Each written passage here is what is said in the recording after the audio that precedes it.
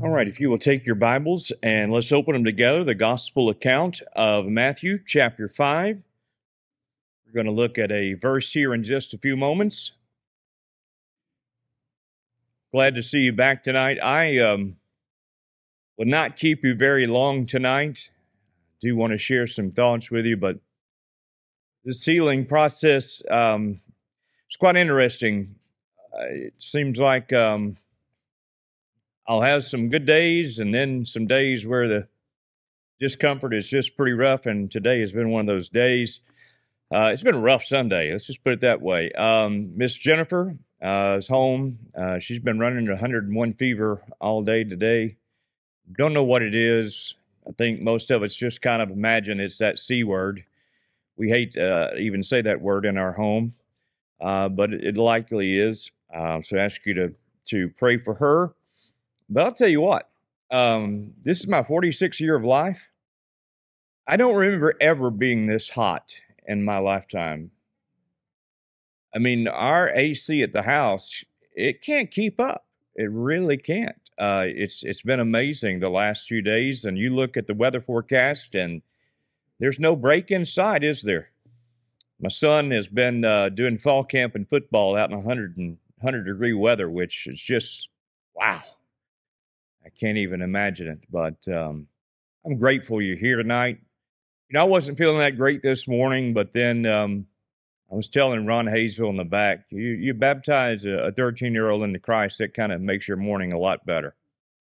And always grateful to get to spend time with you. If you're wondering why I'm not hugging on you today, you think you can common sense understand I don't want to put anybody at risk, but so glad to see all of you tonight. Matthew chapter 5 and verse 13. Jesus says, "You are the salt of the earth. But if the salt has become tasteless, how will it be made salty again? It is good for nothing anymore, except to be thrown out and trampled underfoot by men." Raise your hand if you've read that verse before. Who's ever heard of tasteless salt or spoiled salt? You ever heard of tasteless salt? You ever ran across in your pantry? You ever pulled the salt out and it had no taste? Lumpy salt, yes, especially here in South Texas where the humidity's high. Lumpy salt, yes. Tasteless salt, no. After all, if you know the science behind it, sodium chloride is sodium chloride.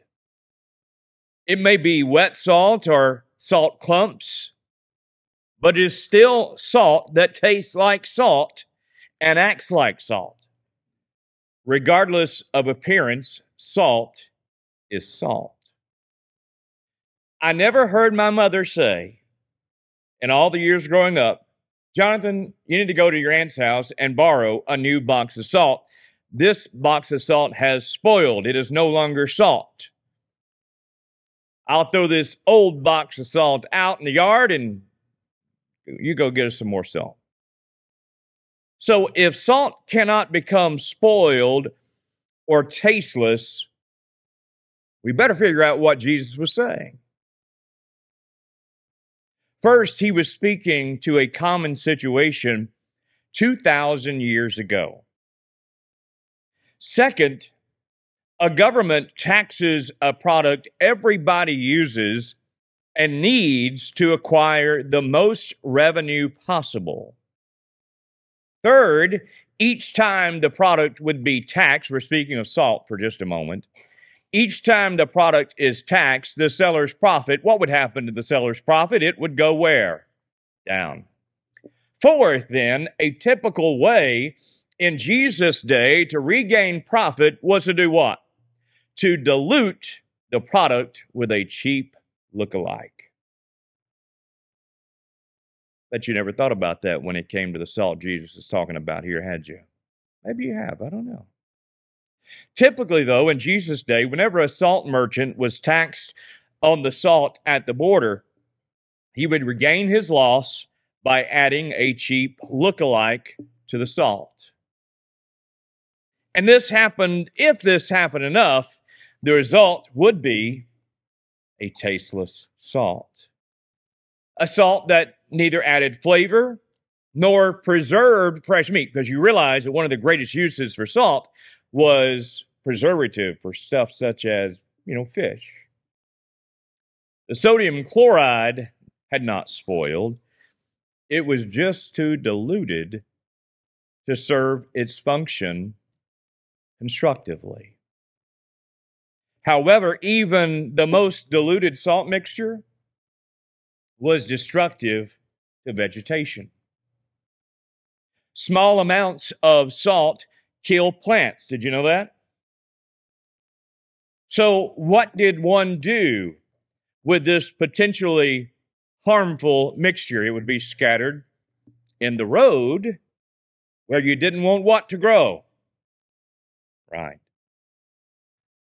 They, or us, because I believe this passage not only speaks to them in Jesus' day, but to us as well. They were not to become so diluted by evil influences, that they were no longer good for good, but only good for harm. I want you to take your Bibles now to Galatians chapter 5, verse 16 through 24. Now tonight, before we read this passage, I hope that you can see the message is very plain here. You go back to what Jesus said. You are the salt of the earth. But if the salt has become tasteless, if it has become diluted by what? Evil, by sin, how will it be made salty again? It is good for nothing anymore except to be thrown out and trampled underfoot by men.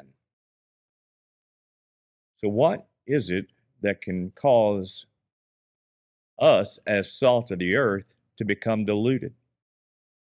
What are some things that can make that possible? Look with me now, Galatians chapter 5, 16 through 24. Paul says, "But I say, walk by the Spirit, and you will not gratify the desires of the flesh. For the desires of the flesh are against the Spirit, and the desires of the Spirit are against the flesh. For these are opposed to each other, to keep you from doing the things you want to do. But if you are led by the Spirit, you are not under the law. Now the works of the flesh are evident." These are the things that can dilute your saltiness, your influence, your Christ-like spirit amongst others. What are these things?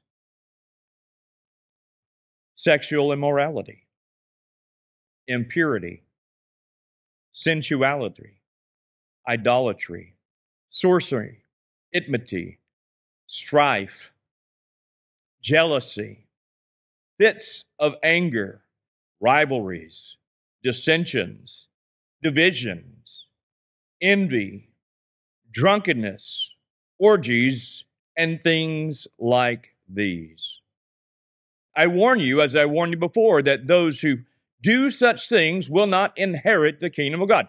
So is it plain to see how those things that Paul just mentioned could dilute your ability to be salt of the earth? Is it possible that our influence as Christians today in this world has been diluted because we've allowed too many of the worldly things of this life to come in and compromise our example? But the good news is there is a way back. If you are truly led by the Spirit, these are the ingredients that will make you truly salt of the earth. What are they? But the fruit of the Spirit is love, joy, peace, patience, kindness, goodness, faithfulness, gentleness, self-control.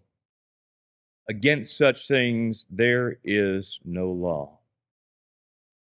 If your Christian life is characterized by love, joy, peace, patience, kindness, goodness, faithfulness, gentleness, and self-control, you are truly salt of the earth.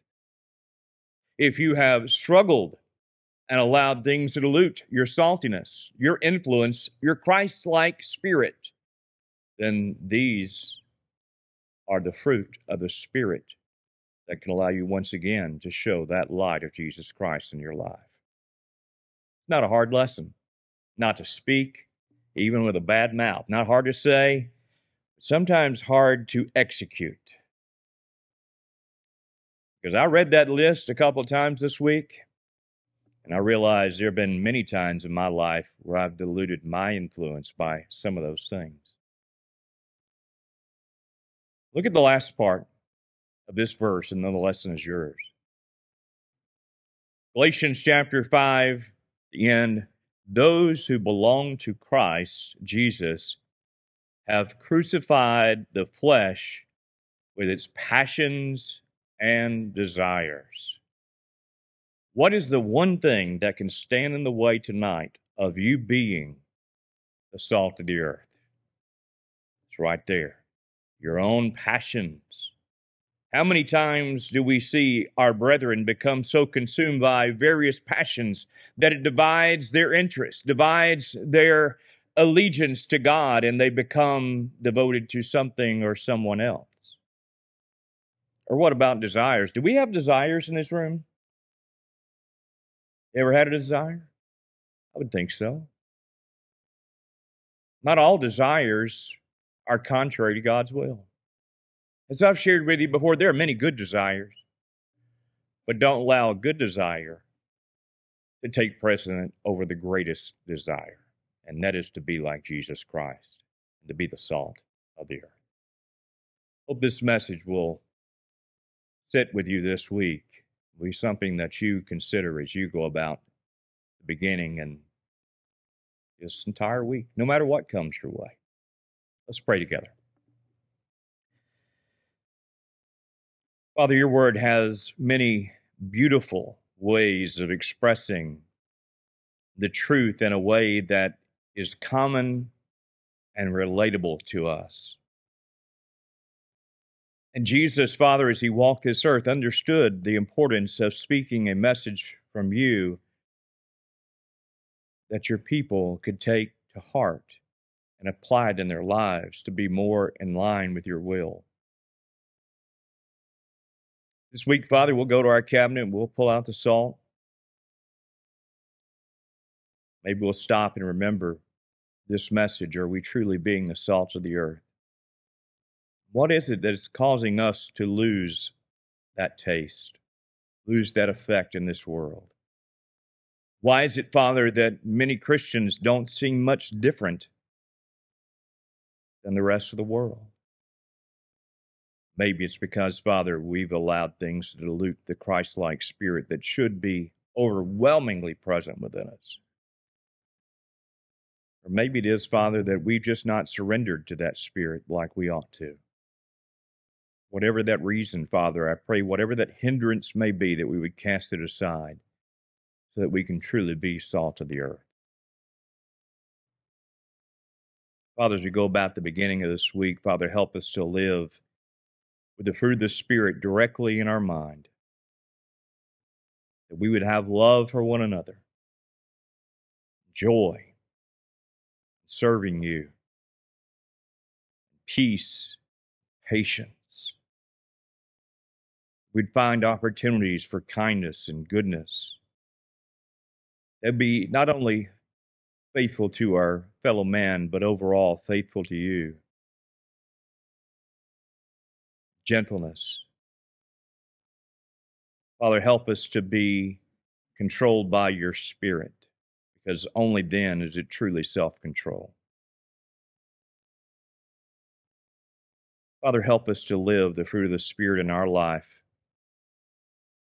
Father, this is a byproduct of your Spirit living in us, because each and every one of us in this room could not achieve this fruit without your Spirit.